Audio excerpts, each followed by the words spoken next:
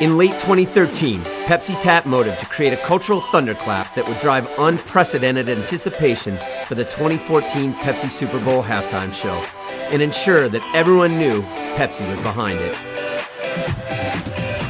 We answered the call with a campaign platform that gave consumers a personal invitation to join in the halftime excitement long before the show began.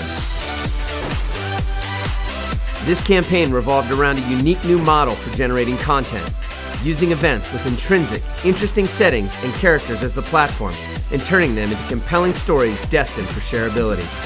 We called it Get Hyped for Halftime. Things kicked off in Milligan, Nebraska, a tiny town halfway across the country. Motive executed a multi-day stunt featuring surprise Pepsi machines, home deliveries, fanfare, and free Pepsi, culminating in a huge surprise concert experience featuring country star Lee Brice. By showtime, the town of 300 had taken on 5,000 concertgoers. Media from far and wide had picked up the story. And afterward, the video that followed garnered over 850,000 views on YouTube, thousands more across the web, and cracked Mashable's top 5 most shared pieces of Super Bowl content.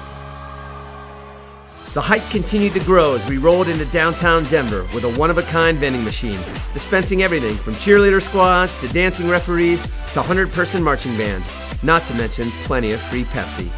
To top it off, 26 people expecting a free Pepsi got a whole lot more than they bargained for, a trip to the Super Bowl halftime show itself.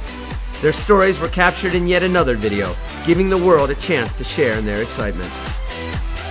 Finally, we headed to Buffalo Wild Wings in Secaucus, New Jersey to amplify the halftime hype in a truly unforgettable way, transforming a halftime break between NFL action into a full-on halftime show with none other than 80s rock heroes Foreigner. The band's performance of Feels Like a Halftime served as the anthem for Pepsi's final stretch to the Super Bowl, leading the way for additional smaller grassroots activations designed to build the hype.